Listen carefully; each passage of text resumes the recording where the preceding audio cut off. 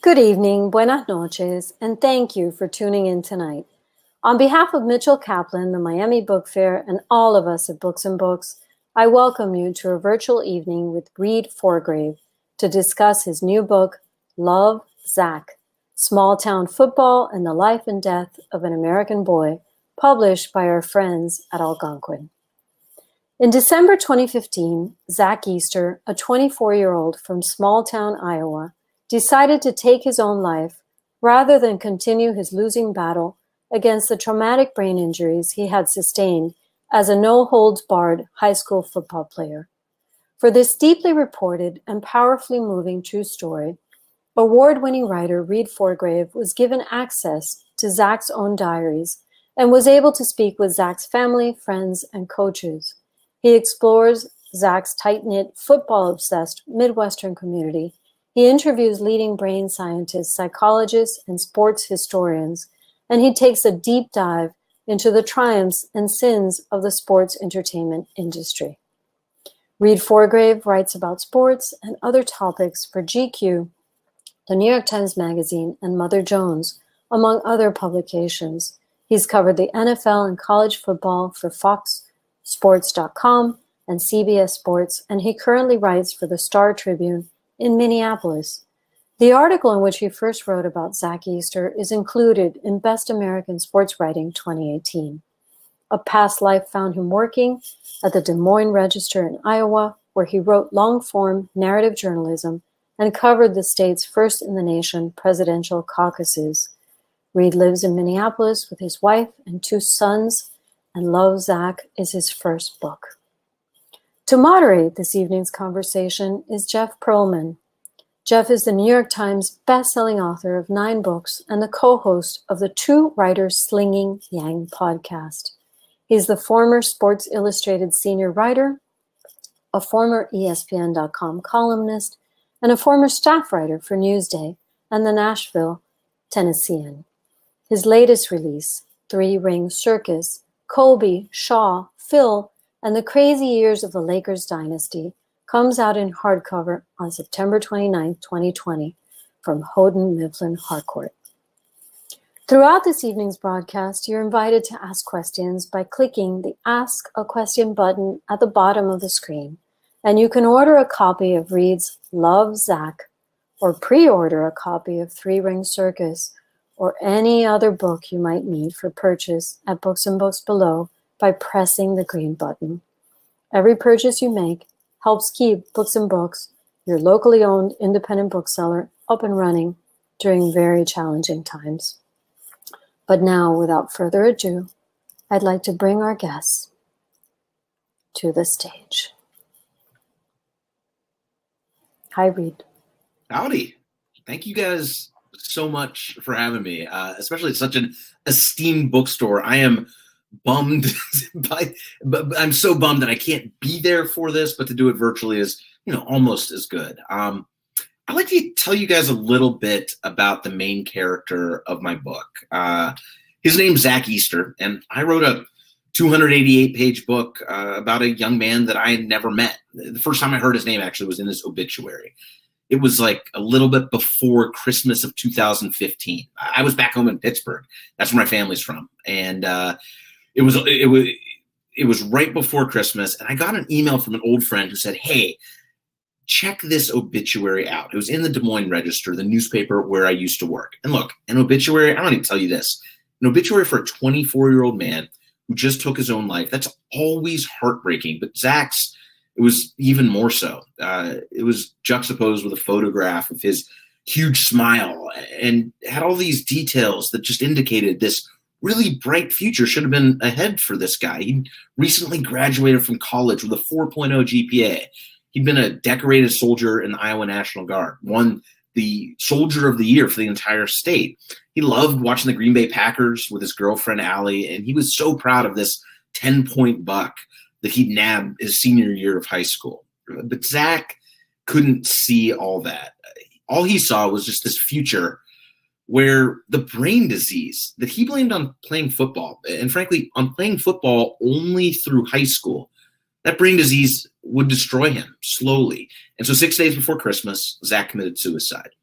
And it was the final paragraph of this obituary that made me realize that I had to find out more about this tragic tale of Zach Easter. And I'd like to read this final paragraph to you. Zach was a selfless person. His last wish was to make sure that no one else has to struggle from head trauma like he did. It is important to Zach to tell his story about CTE, a disease he attempted to manage for years. He suffered from severe migraines, brain tremors, slurred speech, blurred vision, and dementia, among other physical ailments. He's unselfishly donating his brain along with a detailed diary that documented his life so that no one suffers the way that he did.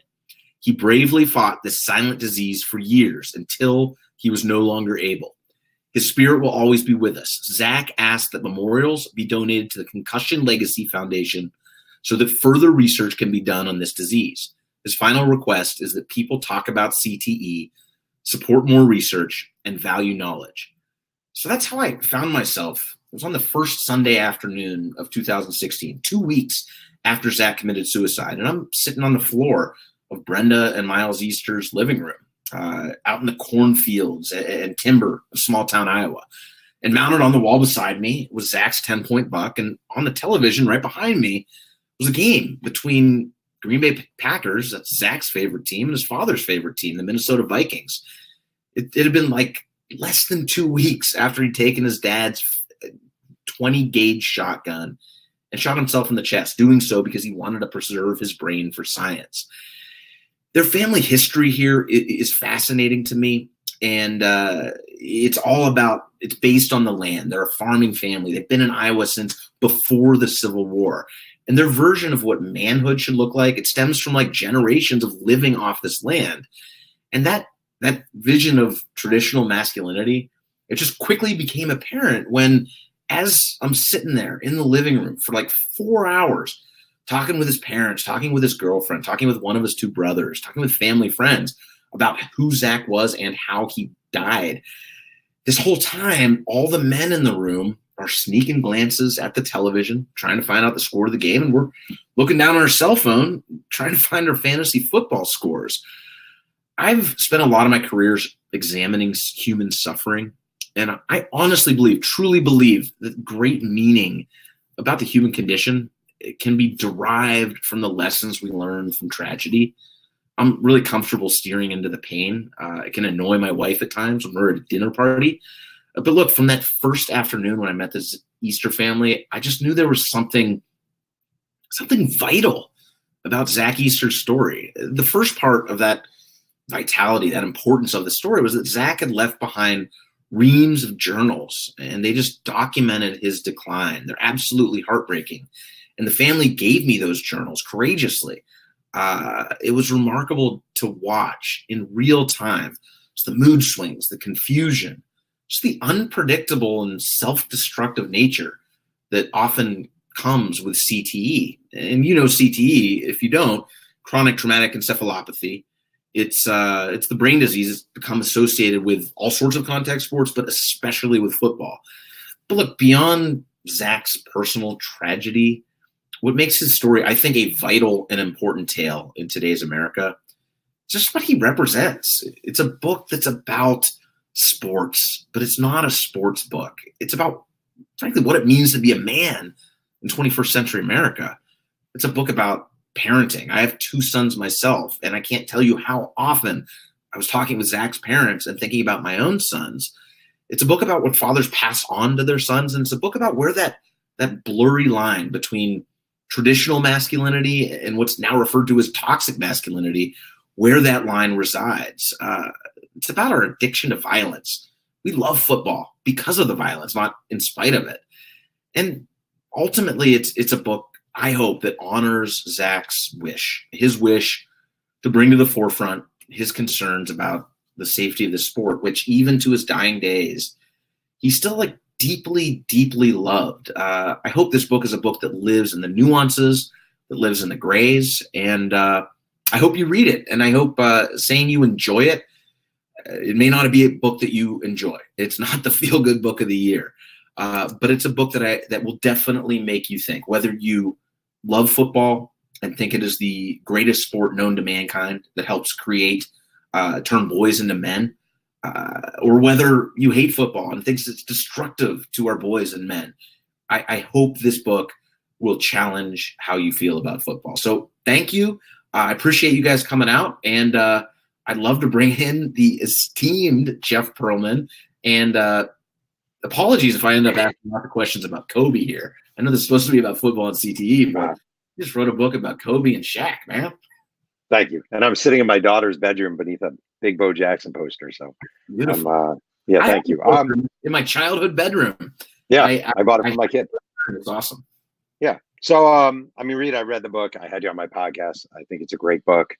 One thing I kept thinking is, if I were Zach Easter's parents and my son had died, I'm not sure I'd want to talk to anyone. I'm not sure I'd feel comfortable sharing the, intimate details of his life, diary sections that are really personal and could be construed as somewhat embarrassing in a way, they're very, very personal. Why do they even agree to talk to you? And how did you get them to open up in such a way? Because they get very personal and very detailed. It's a great question, because I've done a lot of stories about parents who've lost kids, and there's nothing more awkward, I think, in journalism than knocking on that door or making that phone call and saying, hey, I know you just had the worst thing happen that anyone could ever experience in their life, to lose a kid, often tragically, often violently. Do you want to talk? But there was this blessing. In this tragedy, there was a blessing that Zach gave his parents, and sort of by extension gave me. He left behind these journals. And in these journals, it documented this harrowing 6 or so months in his life. And he also wrote this autobiography of sorts that he titled Concussions, My Silent Struggle. And his parents did pass all this stuff on to me. His girlfriend passed on to me pages and pages of text messages from them, but in between his 2 suicide attempts. There were about 5 weeks between, in November when he first attempted suicide, and then right before Christmas when he went through with it. And the blessing that Zach gave his parents was to say, look, I've struggled with this, and I want you guys to carry on my legacy by talking about this. Please spread my story. So I remember from that first Sunday afternoon sitting in their living room, and they're mentioning these journals. And I asked them that literally that very first day, can I see those journals? That would be a story that has not been told, especially relating to a 24-year-old who only played through high school. And they were motivated to do it. This was 2 weeks after his death. And it was because Zach told him to. He gave them a charge. And I think that is one thing. Look, they're never going to get over this. Their entire lives, you're never going to get over losing a son, especially in such a dramatic, awful way. But this gave them a way to help move through that pain. And I sort of see this book, which I'm going to show you right here. I see this book as sort of, in a way, a bit of therapy for Zach's parents. They understood, just viscerally understood, that this had to be a warts and all story, that his darkest, most embarrassing moments had to be in this story to show how bad this is, and then also to sort of accomplish Zach's dying wish to give meaning to his life and his death. Lost you, Jeff. Can't hear you.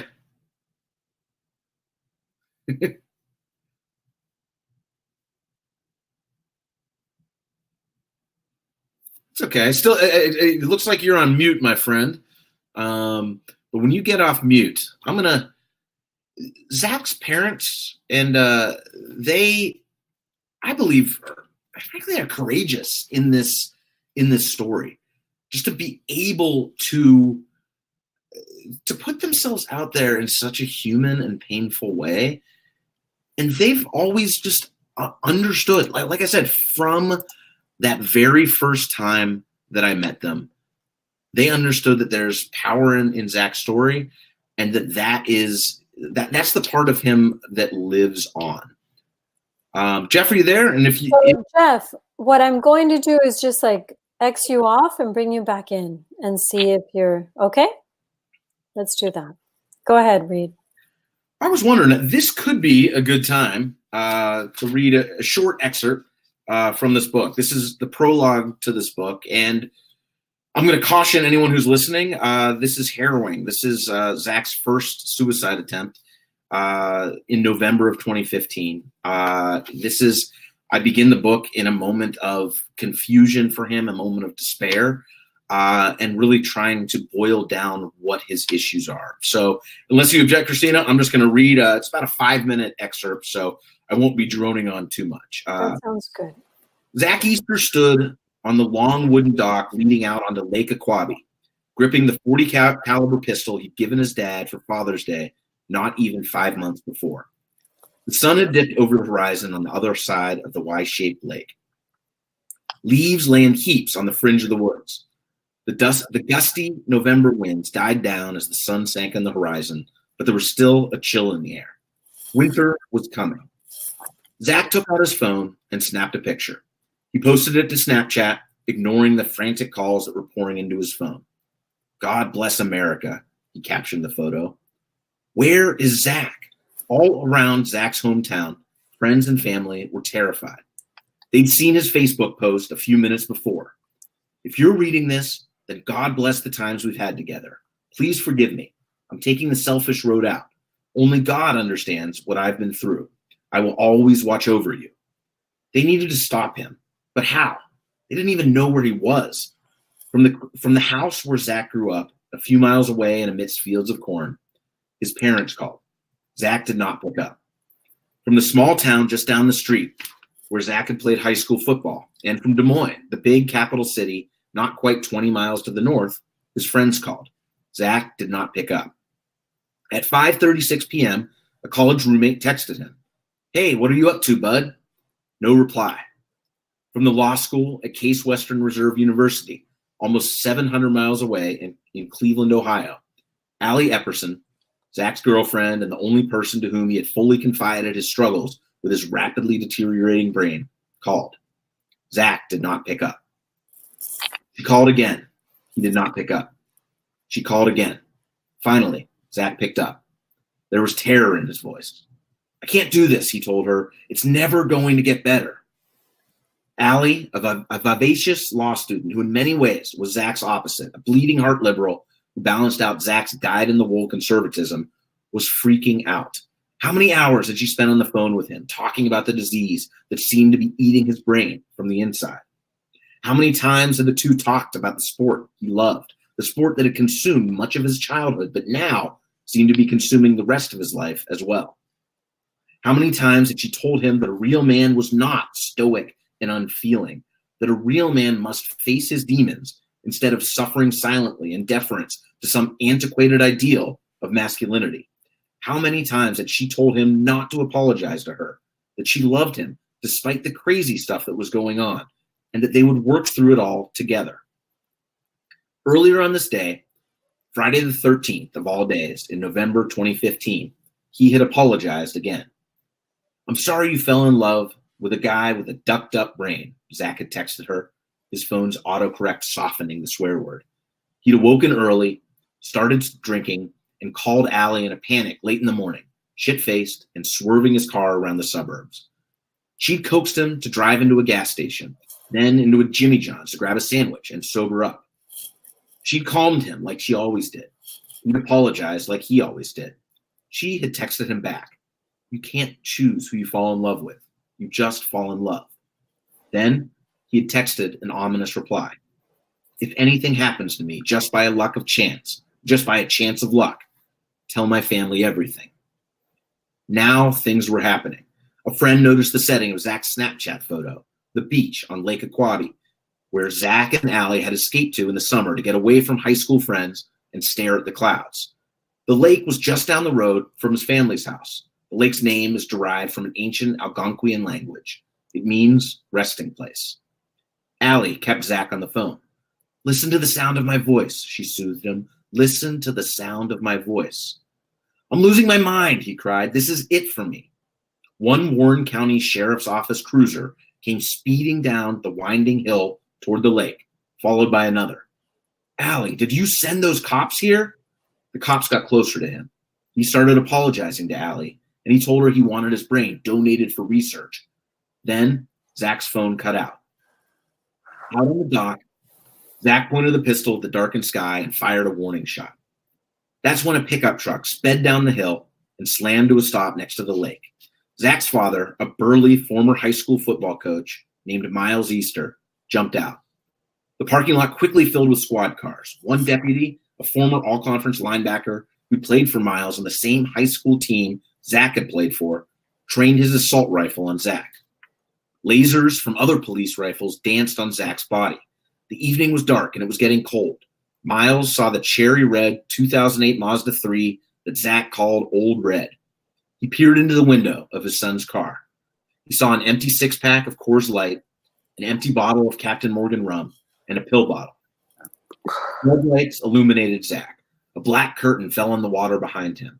Zach stood up from a picnic table and walked down the pier toward a wooden fishing hut at water's edge. A few more steps, and he'd be inside, alone on the water, out of sight. "Put your gun down," the deputy shouted. "Nope," Zach yelled with an anguished laugh. "Not going to do that." In a flash, Zach's father realized what was happening. Zach wants the police to shoot him.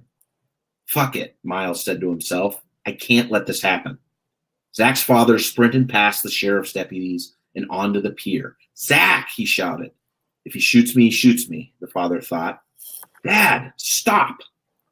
As Miles Easter ran toward his son, Zach's face came into focus. His blue eyes looked foggy and confused. The expression on his still boyish face matched the tenor of his voice. Sad, sick, exhausted, scared, worn down by life, beaten once and for all.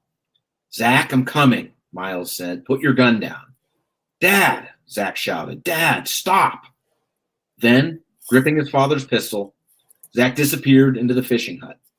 The door slammed shut behind him, and Zach Easter was alone. Like I said, it's not the feel-good book of the year, but I do think it's really important. Yeah, that's how it starts, and it goes into each chapter is a chapter of Zach's story, and then expands out to sort of the story of football and what it means to America. Can you hear me okay, Reid? Got you, brother. Okay. We talked about this in my podcast, and I'm actually kind of interested about this. So we both written about concussions in our careers in sports and sort of the damage and CTE. I wrote a book about Walter Payton, where clearly at the end of his life, he was really struggling with sort of the maladies of a broken brain. And I asked you this in my podcast, and I just think it's an interesting sort of topic. Like, can you make the argument that he had no choice? Like, his brain was just broken and he didn't feel like it was going to get better. And maybe it wouldn't have gotten better. Like, maybe, I'm not saying I'm a fan of suicide or the idea of suicide, but maybe he just felt there's nothing is working and I am miserable and I don't know what to do. I mean, that is absolutely the way that he felt. Like, you can see it in his writings, that this time period between that, what I just read was November 13th, and the time period between that and December 15th, it sounds like, and his family believes and his girlfriend believes, that this whole time he was planning that. His family had signed him up for a clinic in California after Christmas, that he was going to go to California. And it treats both concussion, like post-concussion stuff, traumatic brain injury, and addiction, because he had all sorts of issues. I don't know what the chicken is or the egg is, but he had all sorts of stuff going on. He wasn't planning to go to that. He told his family he was. It's no coincidence that he waited until Allie was done with her finals at law school and came back home before he followed through with this. But at that time in 2015, when he's seeing all this news, all these news stories, and hearing about Junior Seau and Mike Webster and Dave Duerson, I think he completely lost hope. Absolutely. I think there is some hope. I think there is absolutely hope for people who are dealing with issues like Zach is doing. Will they live the same life? Will they be the same person that they used to be? No. In Zach's journals, you hear him saying, "I just wish I were the same old Zach Easter again." That fun-loving kid. That his nickname was Hode, and it was a shortened version of Odie, which is that like lovable dog from the Garfield comics. Because everyone loved Zach, and he felt like he was no longer the person that he identified with being. I don't think he could have been the same person, but with therapy, with working on his memory, with working on his speech, as he was doing, was also muddling that up with addiction, he could have had a very, I think, rewarding life, especially when you look at the support system around him with Allie and his parents and his friends. He did have a good support system. I absolutely see why he did lose hope. If you look at the science of this, there's not going to be a magic pill in the next year that's going to cure CTE. When I went to a brain conference, and the phrase I kept hearing was the infancy of the science. This feels like cancer in the 1950s. I see why he lost hope, but I also see, it's been 5 years, and there's a lot more awareness. I know awareness is such a vague word, but people are paying attention to this in a way that they weren't even just 5 years ago. And I think people know how to treat it. The doctor in the book, there's a large chapter that is dedicated to one of Zach's doctors who was dealing with post-concussion issues. And he had been in Afghanistan with the military and had headed up a concussion unit in Afghanistan. That doctor, Sean Spooner, this month in the suburbs of Des Moines, Iowa, he's opening a brand new 2-story concussion clinic that follows the same protocols that they were doing in Afghanistan. So there is hope. But if you want hope tomorrow, this is going to be fixed. You ain't going to get that. This is a long, long process to get through that. What is the argument for football when, in your book, people talk about football and all it's given them? And every time I read it, I think, well, you could fill in baseball, track, running, water polo, softball, like all those things also bring bonding and cohesiveness and teamwork and togetherness and blah, blah, blah.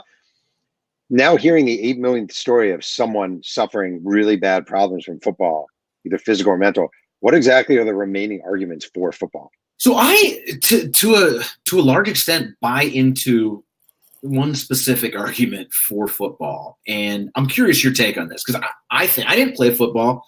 I'm, not that athletically gifted, and went to a big high school. I was the backup catcher at North Allegheny High School.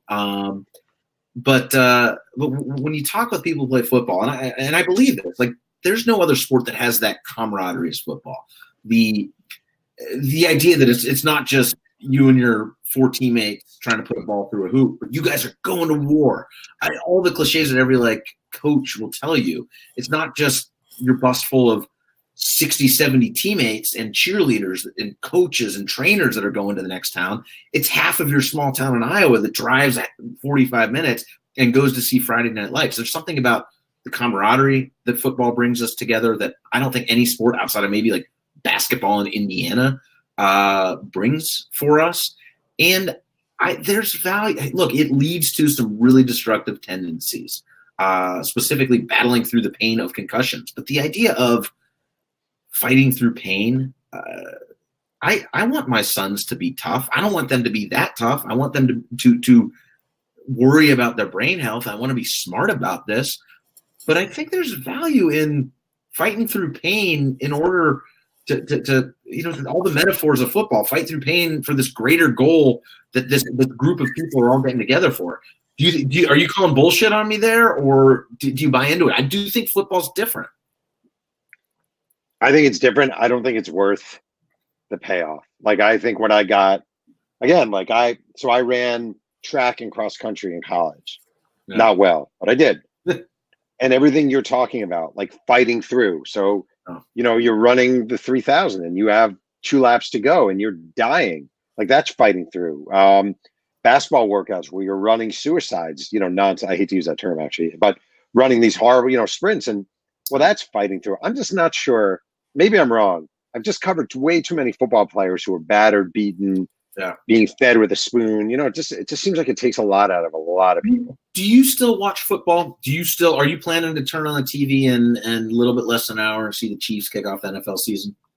I didn't even know they were playing tonight. Look at you. I am, and I feel like a hypocrite, right? And I feel like I've compartmentalized my morality, and I feel like the idea that I gave up fantasy football while writing this book is such a silly, I'm going to give up fantasy football. This is what I'm going to do to make myself clearer about this. I'm conflicted about it. When I look at my sons, it's probably not even something that would ever come to this, because I think my wife is no way. right now, I don't want either of my sons to play football. I'm going to put this window down a little bit. I don't want either of my sons to play football, but it's a different question when it's looking at my 4-year-old and being like, he didn't want to play football, versus 10 years from now, and he's like, oh, my high school friends are going out for the team, Dad, and everyone's doing it, and it's so much fun, and it's safe now, and we've been watching the Vikings downstairs for a decade. What do you mean I can't play? It's a different question, right? Yeah. What would if Zach Easter's parents wind up grandparents, and they have other kids, obviously, how do you think they would feel about their grandkids playing football? They would. I mean, his mother specifically. His mother would say no. She's already said, when we have grandkids, they do not play football. They can do track and field. They can do basketball. They can do something that isn't this dangerous. So much like me and my wife, like Miles Easter, his father, I don't think will really have a choice. But he has this. He's, I think, the most fascinating character in this book outside of Zach, because he's the man's man, right? He grew up being the farmhand and shooting guns. He's not someone who expresses his emotions. Part of him still loves football. A significant part of him still thinks like football's too sissified right now. That the problem isn't that we're not protecting our kids enough. It's that we're protecting them too much. He also sees the danger. I think he's very conflicted. But to me, look, I think someone can look at that and be like, what is he thinking?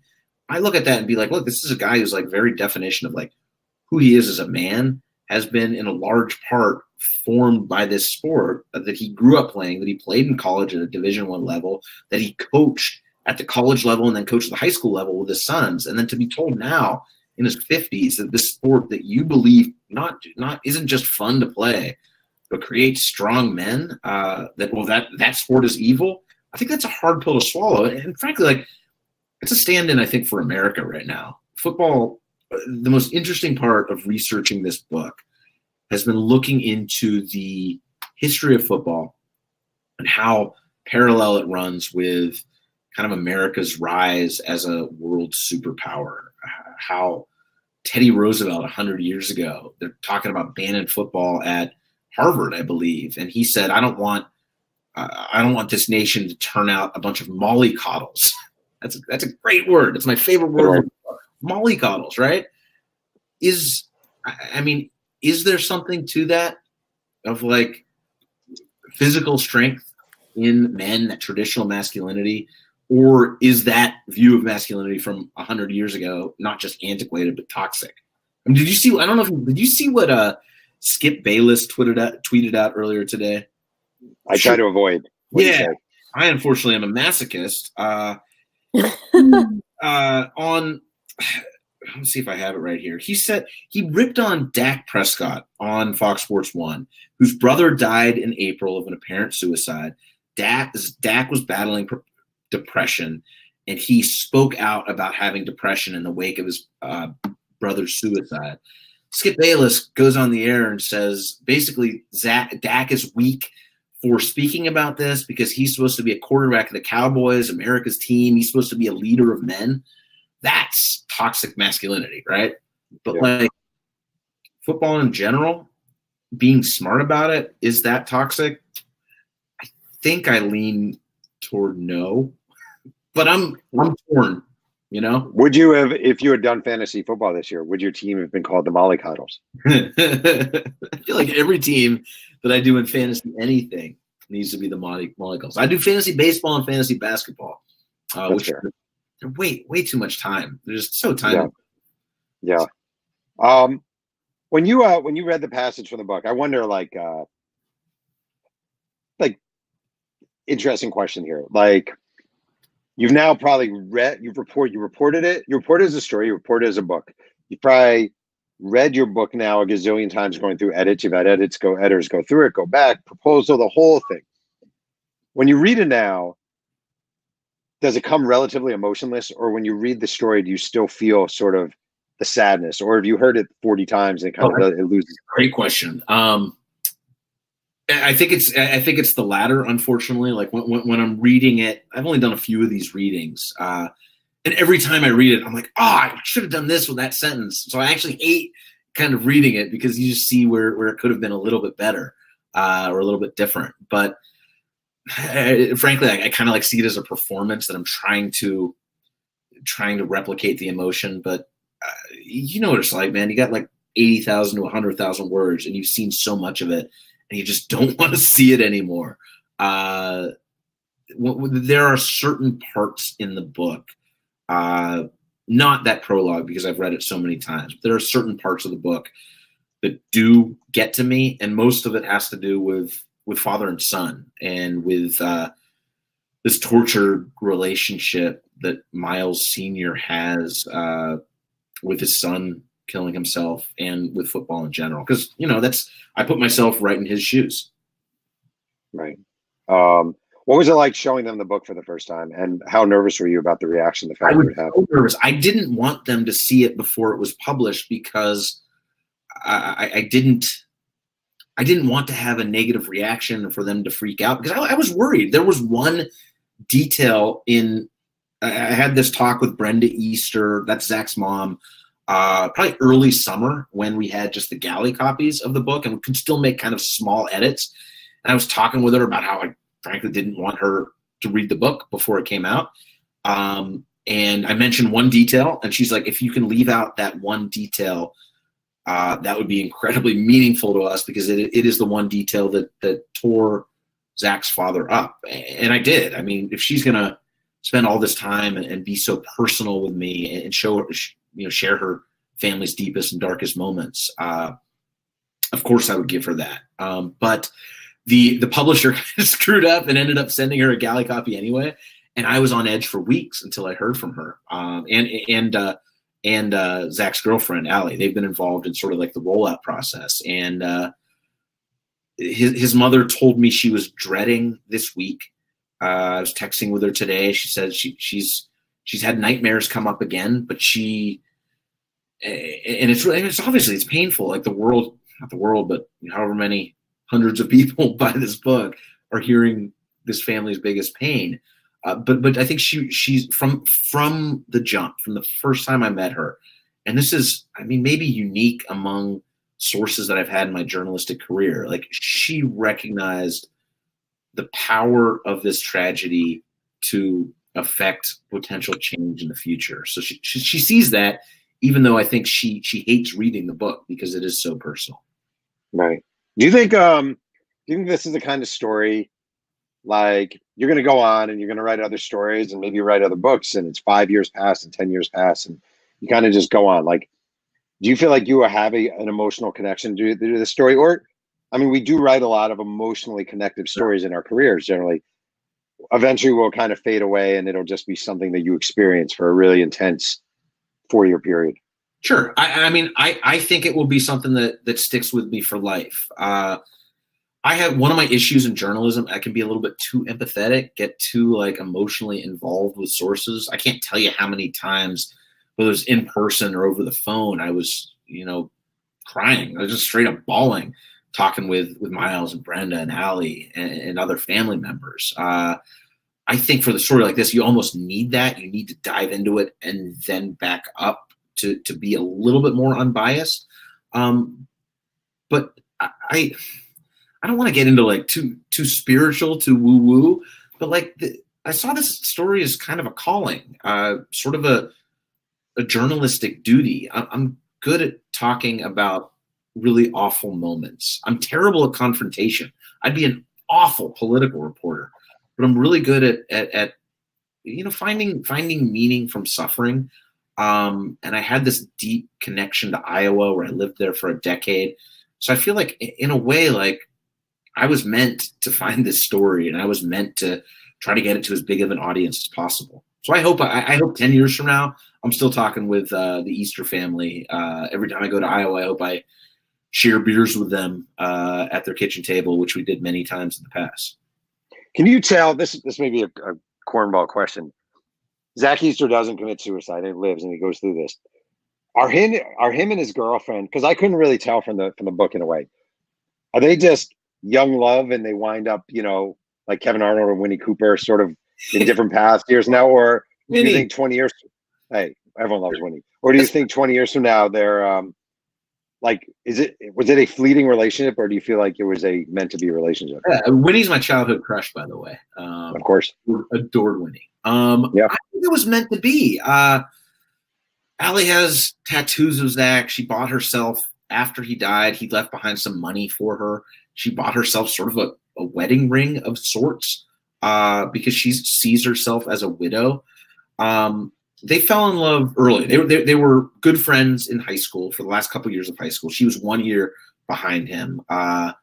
There's her senior year. He was in college, and the first time they hook up is New Year's Eve, which, by the way, his parents first met up on New Year's Eve as well, 30-some years before that. Nice little parallel there. But they were always together. It wasn't just like, I got the sense that they were soulmates. That's how Allie refers to it. They're very different, but it's sort of like yin to his yang in a way. She's like this liberal spitfire, and he's got a little bit of Trump in him, a little bit of down home Iowa in him. Don't speak ill of the dead. Sorry. He had in his bedroom, in his childhood bedroom, he had the Art of the Deal sitting there, and a bunch of other this is before Trump was what Trump is. Right. He wasn't president, but he had a bunch of these motivational books. I think they were meant to be completely honest. And honestly, this is something I didn't write about in the book, but Allie shared with me this video, months before he committed suicide. And it was a video of him shot in their phone, and he's pretending to pick her nose and being completely goofy. And it just felt like such an authentic love between these guys that they were just utterly comfortable with each other. Yeah. Wait, there's a question here that I'll read to you. Oh, it said, there's a high school. This is from Andres. It says, there's a high school right behind our home in Wisconsin. The practices are remarkable in sound alone. Grown men yelling angrily at kids for hours. Isn't it really toxic masculinity on display? It might be. It might be. I mean, I think it depends on the coach. I think it depends on the program. There's a friend that I have who's from Minnesota, lives in Canada now, played quarterback for a Division III national champion, a place called St. John's University. You may have heard of St. John's University because John Gallardi is, I think, the winningest coach in college football history. I wrote a story about him a decade ago. And I talked with this guy. By the way, he suffers big-time issues from concussions, and he's like, I do it all over again. I am who I am because of John Gallardi and because of that football program. He's super successful in the business world. And John Gallardi is a guy that before people were doing, a lot of coaches are doing low contact or no contact football practices. John Gallardi was doing that 20 years ago before that became a way to save people. There's plenty of toxic masculinity in football. I think that is a no doubter. Is the sport, is that essential to the sport? I don't think so. I've been around a lot of locker rooms, and frankly, I think the most I'd be curious your answer to this. I think the most toxic is baseball locker rooms. I find them to be misogynistic in a way that I've never experienced in football. I think one of the problems is we sometimes we confuse tradition for just repetition, right? And there are a lot of things that happen in football that don't have to happen in football.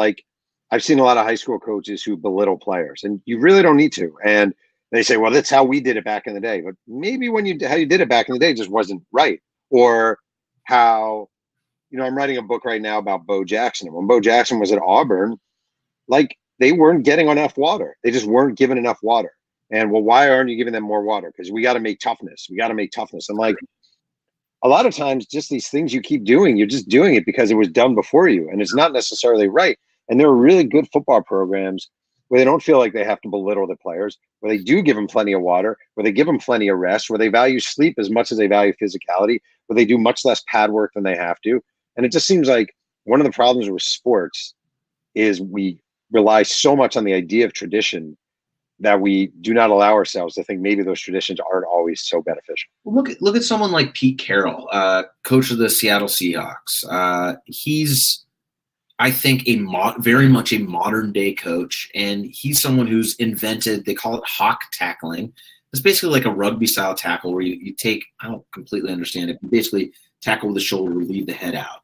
He treats his players like professionals, not like athletes, but like you would in a solid business environment. I think any culture, whether it's a high school football culture, onto the NFL, onto like Google, onto the newspaper that I work at, every organization has a corporate culture, and I think it's the same with football. It really depends on the team.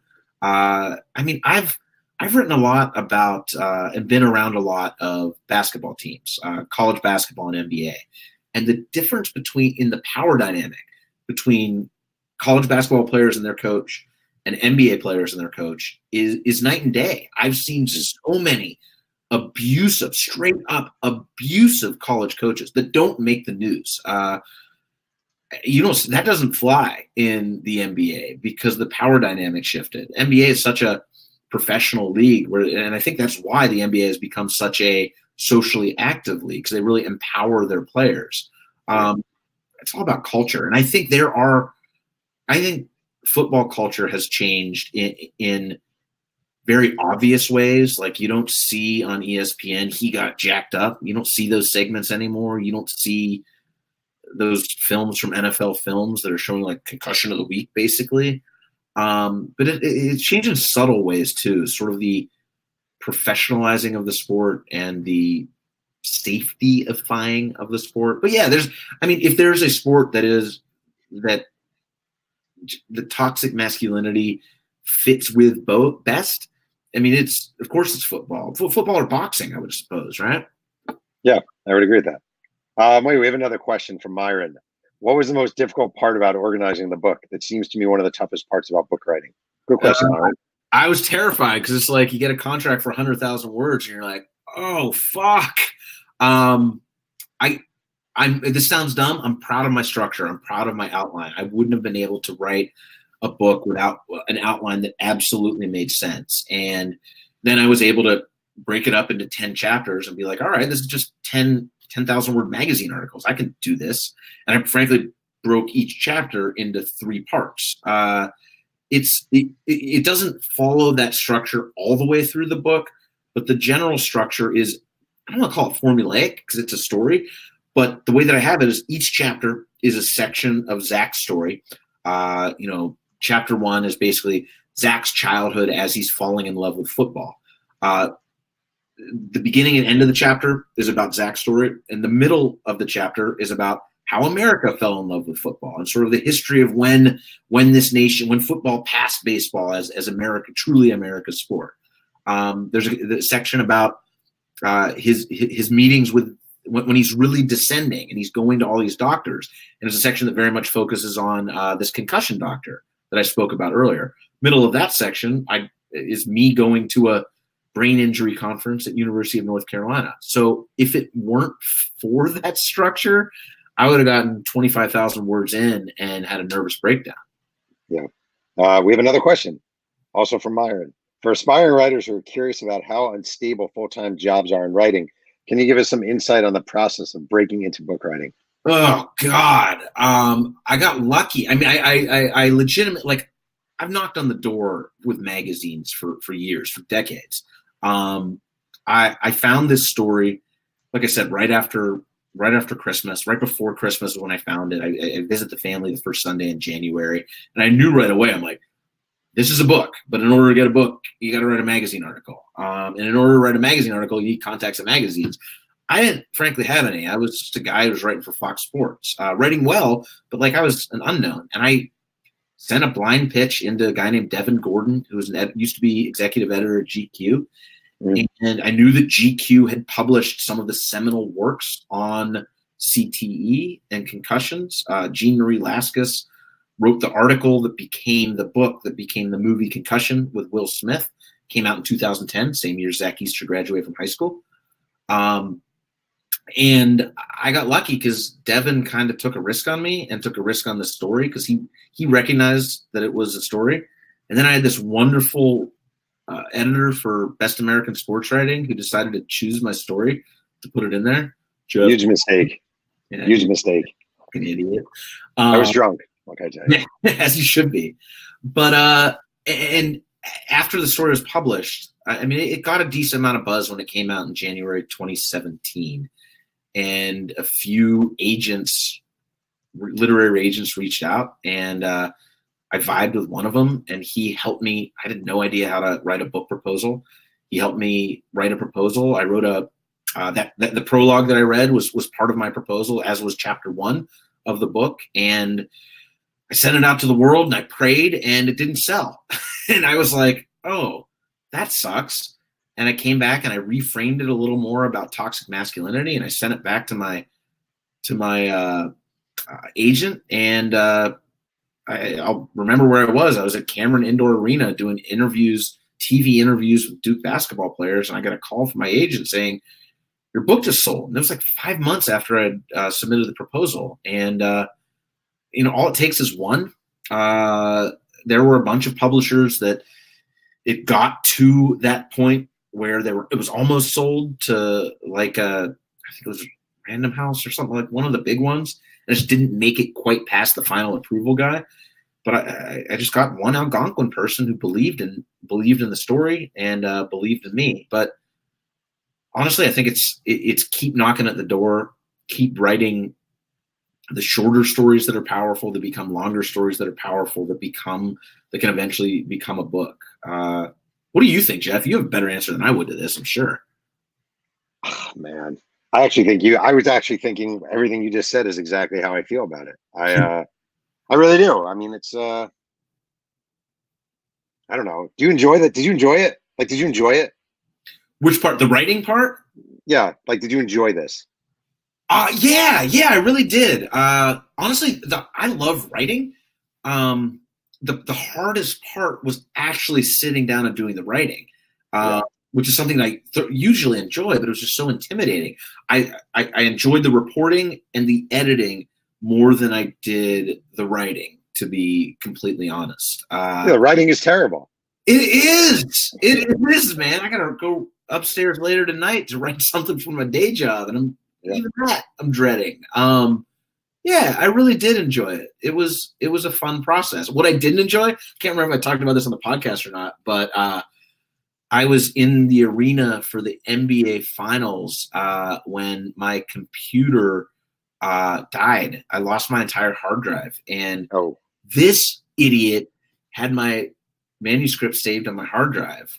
Didn't have it in Google Docs. I had luckily a month before emailed a copy to my wife, so I'd only lost like a month's of work. But like I've never been so devastated on the street corner in Berkeley, California, being told by this like computer shop, being like, sorry, man, it is gone. Wait, time out. Yeah. Let's do since we have this visual medium, let's do a reenactment. I will be the computer shop, okay? Ready? Are you ready? Yeah. All right, here we go. Action. I'm sorry, it's all gone. Wait. You're joking, right? I'm a little bit drunk right now because when you were working on this, I was across the street at that bar. I had like 4 beers. Wait, how can you fix it, actually, sir? Yeah, we can't.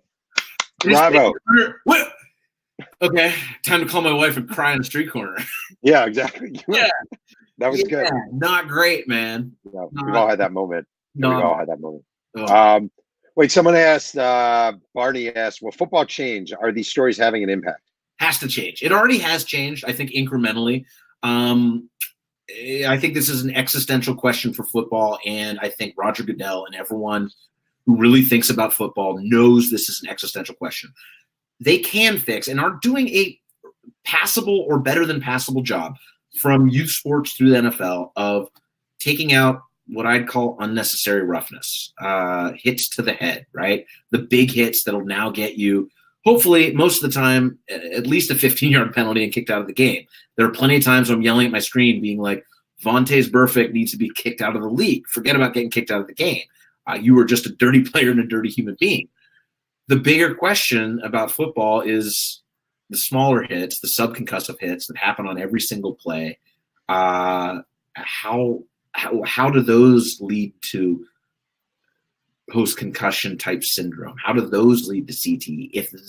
If there's science that comes out in 5 years or 10 years that say actually it's these subconcussive hits that are the big problem, I think in a generation or two football will go away because no one's watching the National Flag Football League. Yeah. Although I actually did watch one of those games when like Michael Vick was playing. They were mildly entertaining, I gotta say. They're on YouTube. They're not terrible. I swear to God. I'm looking at it tonight, man. Yeah, not bad. All right, someone who identified as Roy Williams fan. Go figure. Oftentimes in feature writing, they tell us to maintain distance from our subjects. This book obviously would not have been possible without close ties to the family. How did you navigate gaining trust and intimacy without crossing boundaries? I cross boundaries, frankly. Like, I cried with them. I care for them. This story is essentially told from their son's point of view. I honestly think I cross emotional boundaries. I don't cross ethical boundaries, right? Like, I have my ethics that are very strong about not lying and being truthful. But I think you got to give a little to get a lot in journalism. And as long as I'm comfortable with it, I'm happy to give a little. I talk about my family all the time in reporting. I talk about, with the Easter family, I've talked about my struggles throughout my life with mental health and how, I can identify in a way with what Zach's going through. It depends on the types of stories that you're writing. But with stories like this, I think you have to somewhat get emotionally involved and then realize after you get emotionally involved, you have to tell the story as it is.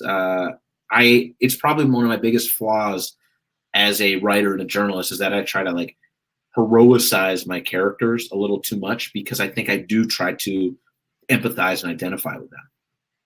I was going to say your biggest flaw is you didn't wear a tie for this. What the? I went right over there. This is my bedroom, after all. Yeah. Not his bedroom, which is our yeah. bedroom.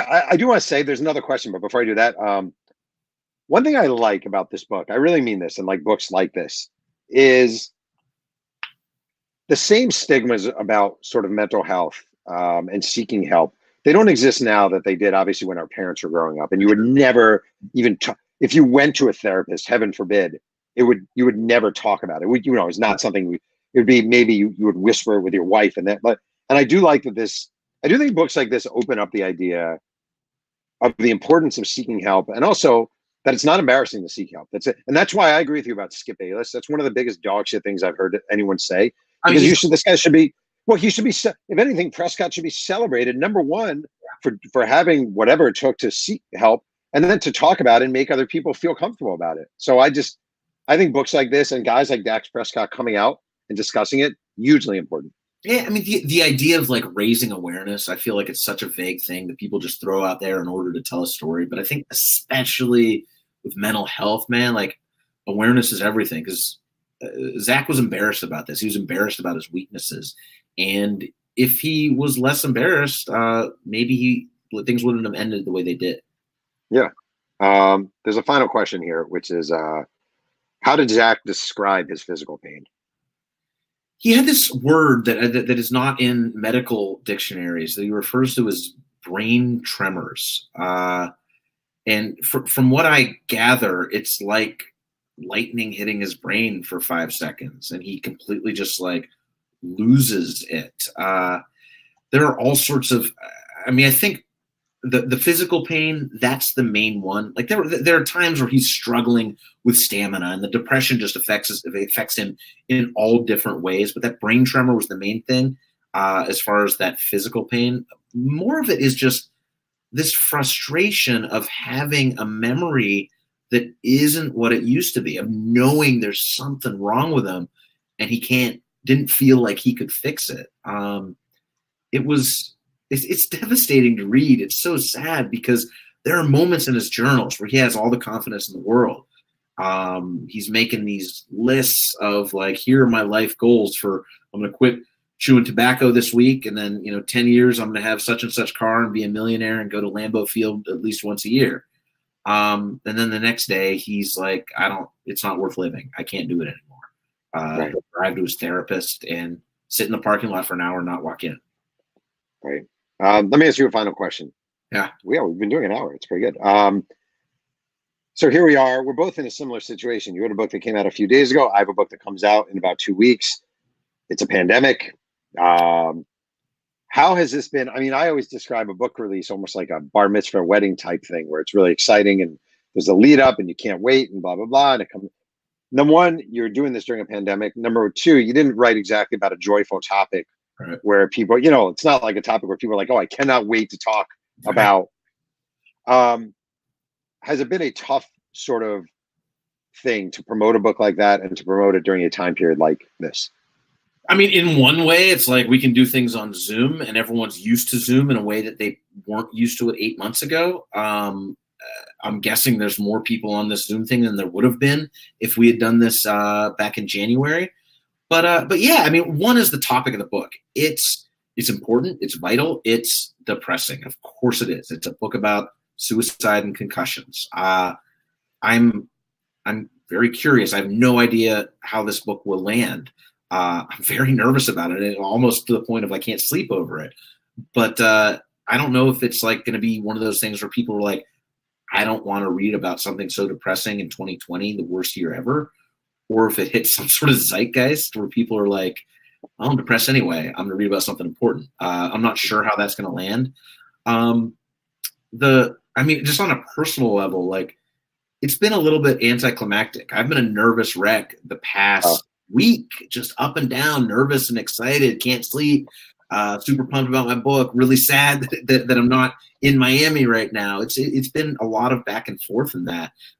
When the books, I mean, I think I told you about this on the podcast, when I got the first books in the mail, 2 packages of books, it was 3 weeks ago, and it was like a Wednesday morning or something.